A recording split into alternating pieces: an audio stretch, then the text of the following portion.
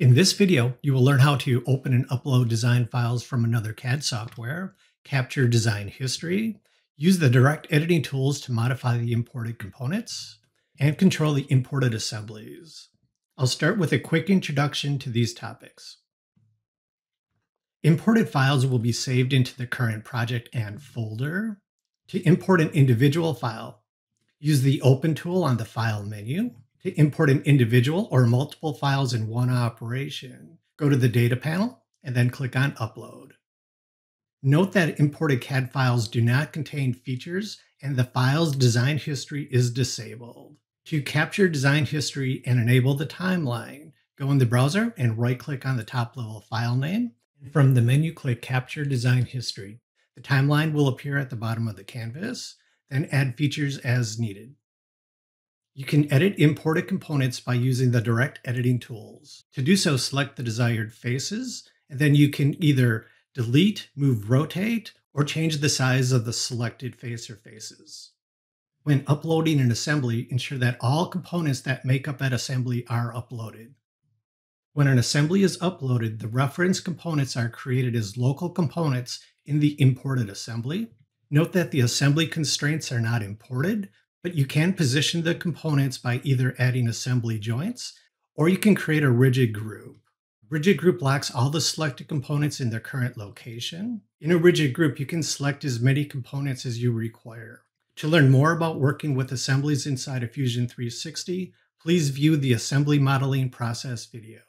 Now inside of Fusion 360, I'll start by opening a part file that was designed in Autodesk Inventor. I'm going to go up here under the File menu, and then click on Open. I'm going to open the file from my hard drive by coming down here and clicking on Open from my computer. And from my list, I'm going to select the vertical plate IPT file and click Open. The file will open, and this will take about a minute. After this process is done, I'm just going to click on Open. Currently, the file is just open, so the next thing I'm going to do is save the file. I'm going to come up here in the application bar and click on Save. If needed, you could change the file name, then verify the location where the file will be saved, and then click on Save. When you open up a component file from another CAD software, there are no features, hence there is no timeline displayed. However, you can turn on the history, so actions done from this point forward will be captured. To do this, I'm going to move my cursor up here in the browser, and I'm going to right-click on the top-level file name, and then from the bottom of the menu, I'm going to click Capture Design History. And notice that the timeline now appears at the bottom of the canvas. Even though there are no features on this component, you can use Fusion 360's direct editing tools to modify this component. I'm going to start by zooming up here on the top right. I'm going to change my viewpoint just a little bit. To start, I want to remove this front protrusion and the slot. I'm going to do so by drawing a window around this area.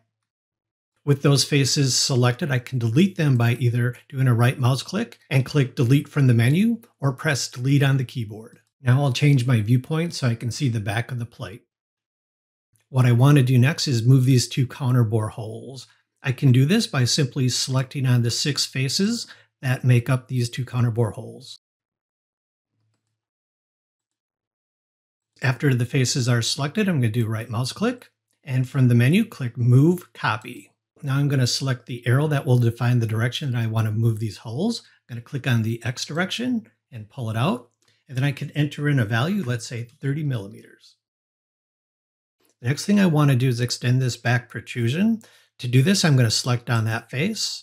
Then I'm going to do a right mouse click. And from the menu, I'm going to use the Press Pull tool. The Press Pull tool is similar to the Move tool. As you can see, I can just select on the arrow and I can pull it up. I'm going to give a value here of, say, 25 millimeters. Next, I'll zoom back a little bit. If needed, you can change the height of selected faces to match the height of an existing face. To demonstrate this, I'm going to first select this top horizontal face, hold down the Control key, select this other face, then right mouse click and click Press Pull from the menu. Then click and drag on the arrow, and you can see that both faces move simultaneously. To match the height of the back protrusion, all I need to do is select on that top face and then click OK. Now I'll change my viewpoint to the front view and to the left view, and you can see that the protrusions are exactly the same.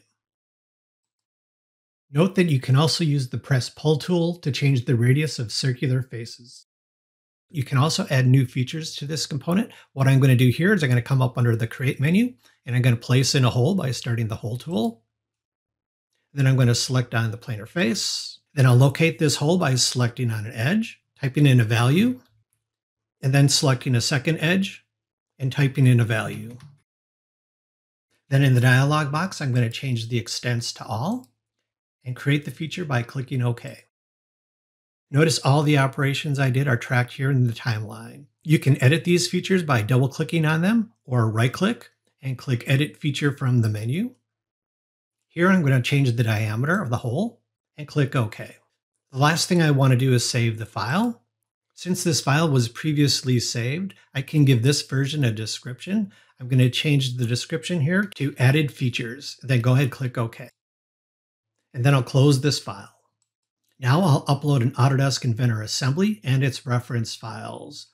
I'll start by displaying the data panel. Then I'll click on Upload. In the Upload dialog box, you can drag files into this area here, or to select on the desired files, click on Select Files, then navigate to where the files are located, and then select them. Since this is an assembly file with reference components, I'm going to select all the components that make up this assembly and the assembly file, and then click on Open. Now in the Upload dialog box, verify the location where these files will be saved, and then click on Upload. This process will take about a minute. Now that the upload process is complete, I'm going to go ahead and click on Close. The assembly has been saved into my project. I'm going to go ahead and open it up from the data panel by double-clicking on it. I'll close the data panel. Notice in the browser that all of the components have been saved as local components in this assembly. To turn the history for this assembly on, I'll move my cursor up into the browser and right-click on the top-level file name. And from the bottom of the menu, click on Capture Design History. When an assembly is imported from another CAD software into Fusion 360, the assembly constraints do not come over. As you can see, I can click and drag and move these components away from each other. I'm going to revert them back to their previous positions. At this point, you can add assembly joints between these components, or if the components will be fixed together, you can create a rigid group. To create a rigid group, either select all the components in the canvas, or you can do it from the browser. I'll select the first component in the browser, hold down the Shift key, and then select the last component, and then right-click. And from the menu, click Rigid Group, and then click OK. Now when I click and drag on one of the components, you'll see that they all move together because they're a rigid group. To learn more about working with assemblies inside of Fusion 360, please view the assembly modeling process video. And this completes this video on how to work with design files from another CAD software. Thanks for watching.